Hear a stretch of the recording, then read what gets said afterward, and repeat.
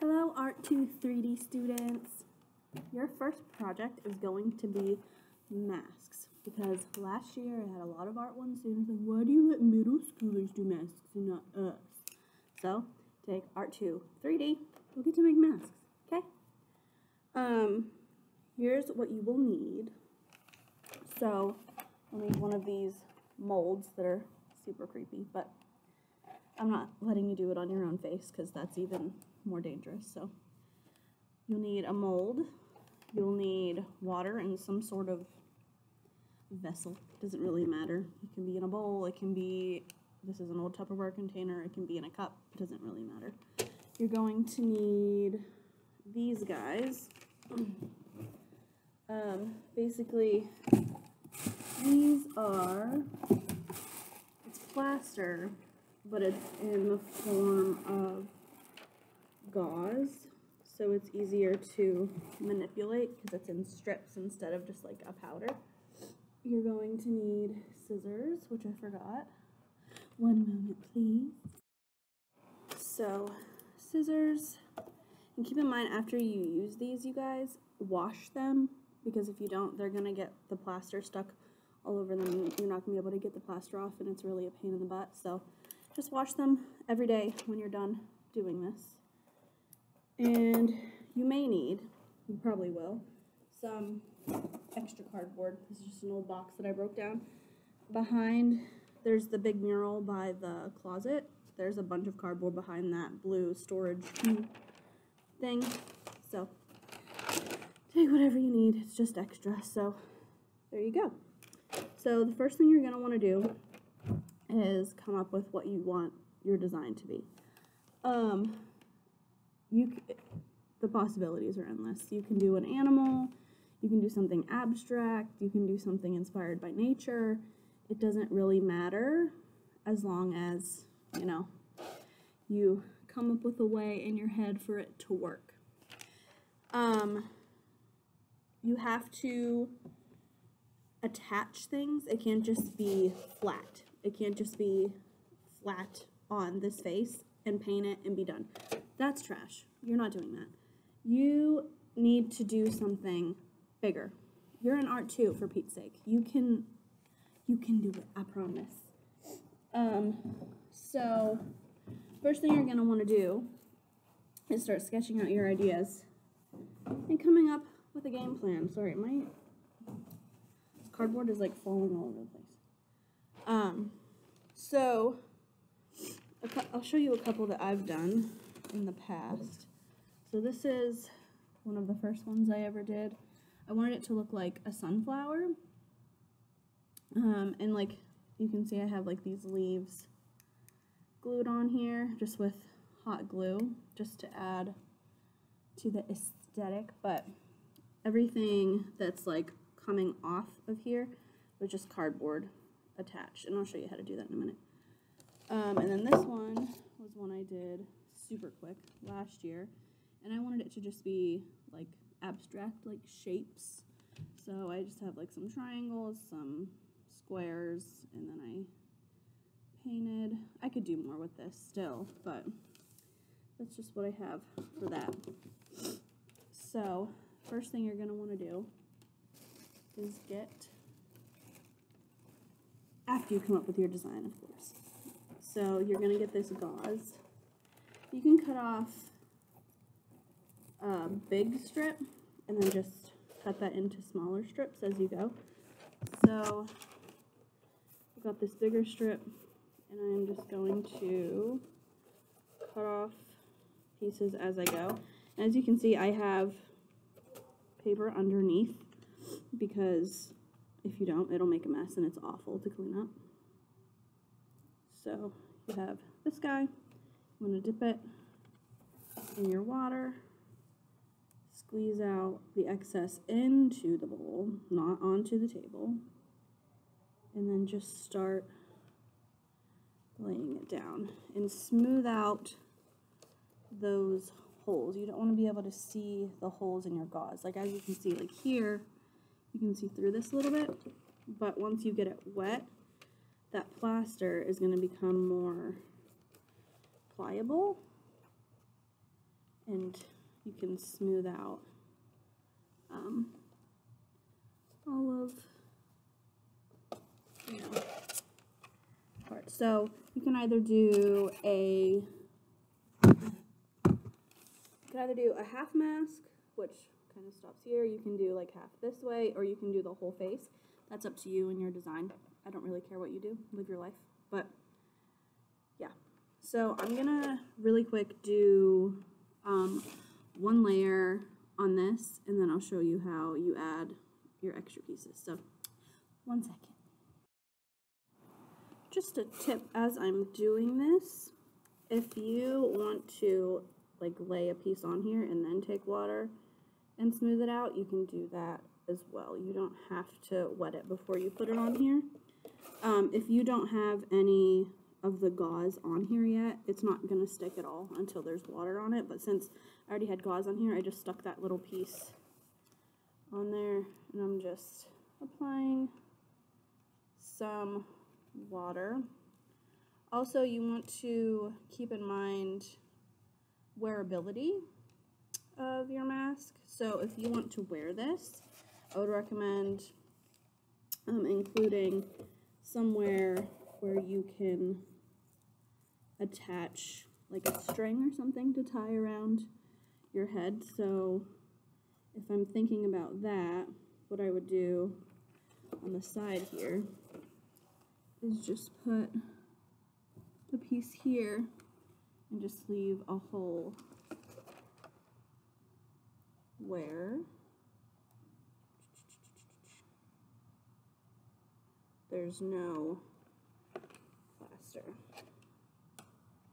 So, little hole right there, and then I'll do another one on this side. You also want to leave your eye holes open when thinking about wearability and whatnot. So this is just going to be my first layer. It may take, I don't know, approximately how long this will take to dry. I would just do one layer your first day, and then once this is dry, that's when you're going to start attaching all your pieces that you want to add. So we're going to pretend like this is dry. So say I want to add, I don't know, some horns. So you're going to need to make those out of cardboard. So take your cardboard, and if you need more heavy-duty scissors, there's better ones on my desk. Just make sure you give them back. They're mine. I mean, these are working just fine, so you might be okay. But I just want to show you. Oh my finger.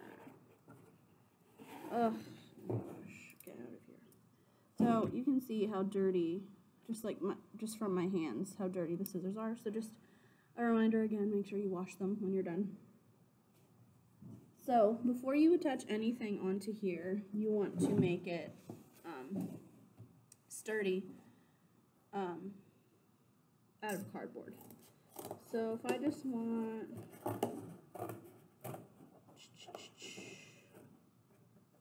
oh my gosh, you guys, my fingers are so fat. If I want to make some horns, or maybe you want to attach like ears or something, I don't know, you're gonna want to make sure that everything fits on here first. So it doesn't have to be perfect. You're going to tape it on here anyway once this is dry. But you can see that's pretty spot on right there. But this is just going to turn out flat like this. So if you want to make it three-dimensional, here's what you do. Well, not three-dimensional, it's already going to be sticking off of your mask, but let me just show you. So I'm going to take my cardboard and I'm going to put this piece on here, and I'm just going to trace it so it's the same size. Keep in mind, you guys, when you're doing this, do it like not where anyone else is working on something else. Like if you're in a class with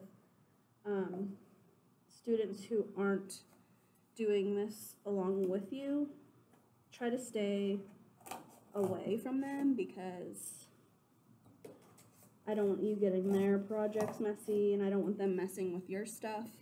So, yeah. We're gonna get this guy. Okay. So, what I'm gonna do is tape this together kind of like a pyramid. It doesn't have to be perfect either because you're going to put the plaster gauze over top of it and that's going to seal it. So, give me 1 second, I need to get some tape. Okay, so I like to use the thick masking tape. If you want to use the skinny stuff, you can. I personally don't think it works as well, so, whoa, that's just me. And this is why we lay paper down. So you're just gonna roughly tape it. Doesn't have to be anywhere near perfect.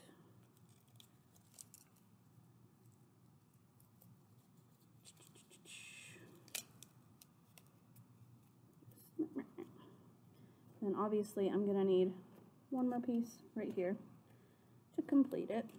So I'm gonna do that right quick. And I'm just gonna do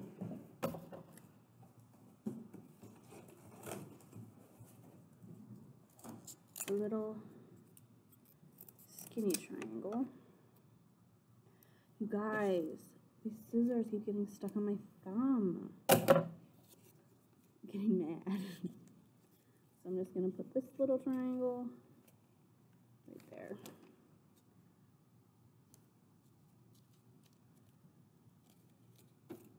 And my tape's all wet. I'm a mess. It's fine. So,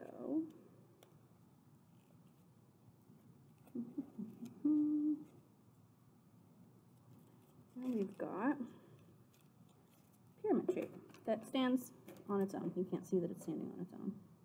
There, see? It stands on its own. So, this guy, once this is dry, keep in mind, mine isn't dry for, like, demo purposes. I'm just going to show you how to do it with it wet.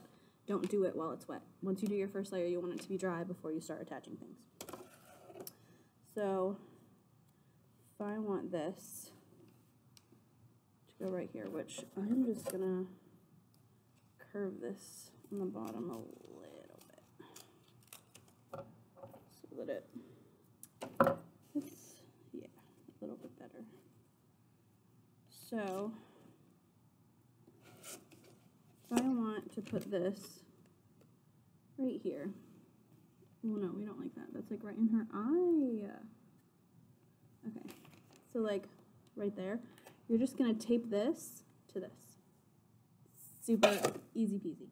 What I like to do is take the tape, put it on what you're taping down first, and then do like this.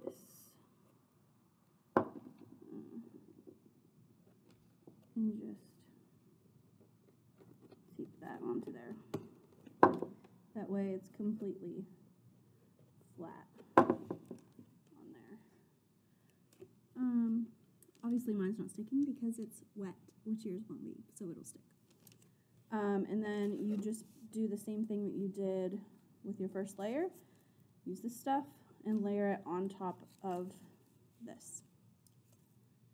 And then once everything's done, it'll pop off. You might have to like bend your mold a little bit, but as you can see, like on the edge right here, maybe you can see, it's like already coming off. It's not a big deal. It shouldn't be hard to get off. I also want to warn you against putting plaster gauze on this lip here. It's just gonna look sloppy and you're gonna have to trim it anyway, so just stick with this edge right here, like that's where you should stop. I wanted mine to come down right here, And like this one goes right up against that edge, which I didn't do yet on this side just because I didn't have enough time. Okay, I think that's it. Feel free to paint this however you want. I mean, obviously it depends on your design, which you come up with first, not before you do this. Okay, so you're finally getting your wish. Masks are being made. You get to make one, and they're gonna be awesome. So have a good time. I know you will. You're gonna get really messy. Don't freak out. Everything will be fine. I miss you guys, and I hope you have a great time, even though I'm not there. Goodbye. Oh my gosh.